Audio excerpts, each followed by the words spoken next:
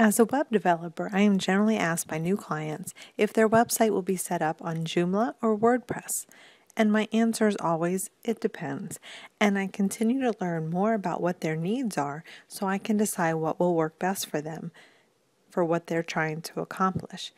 Typically, WordPress is used more as a blogging platform, and Joomla is used more for static and corporate websites because of how easily expandable it is, both in terms of design and functionality.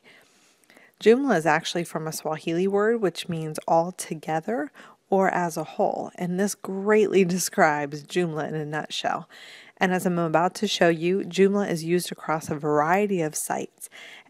As we take a look at some example sites, you may notice the design complexity compared to some WordPress sites out there, but you also notice some simple designs as well. Joomla is very diverse and it offers a lot of flexibility and freedom when it comes to design. It's used by over 30 million websites. So let's take a look at some really popular websites out there that use Joomla. Let's start with IHOP, the International House of Pancakes. They use Joomla and they have a very complex menu. You'll notice this isn't really a standard menu. It has images, it drops down, it has a close button here, and each menu does something a little different. Clicking on gift cards takes you to that link.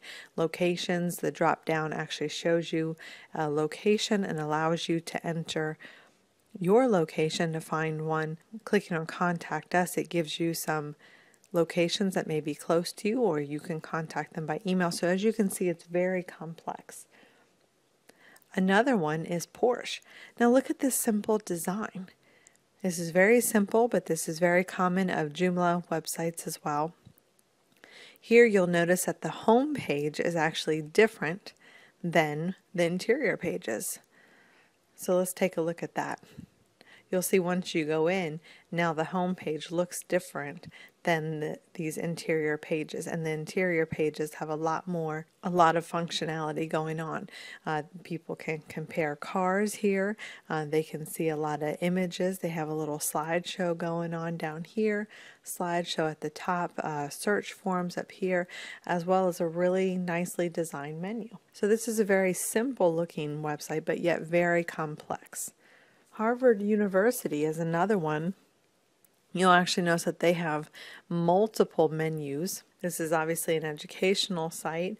And you'll notice on the home page here they have several different type of modules, which are these boxes here, all set up.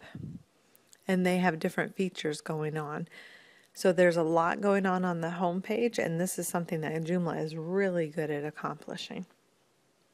For an educational site like Harvard, who has a lot of content or a lot of deep content, Joomla is very good at organizing and helping to display all of that content. Another one we'll look at is the Guggenheim Museum. They actually have a complex menu as well. You can see it displays images. You'll see when a user rolls over a menu, images change on here. They actually have a community forum on this website, and they also have a lot of deep-rooted content as well. So it is very well organized and displayed within the content. Two more sites we'll look at. One is Britain's version of the Holiday Inn. A lot of the Holiday Inn websites within Britain do use Joomla. And you'll see that they can do lots of things here, from searching other hotels. They can have a slideshow. They are allowing users to search for dates when they can actually stay. So again, there's a lot going on. And the last one we'll take a look at here is Leonardo DiCaprio's site. He has a very unique design, as you'll see. You'll see he has a little pop out here with some rollovers where people can connect with social media. So this has a very complex design. Clicking on links will bring up a pop-up of what's going on his site.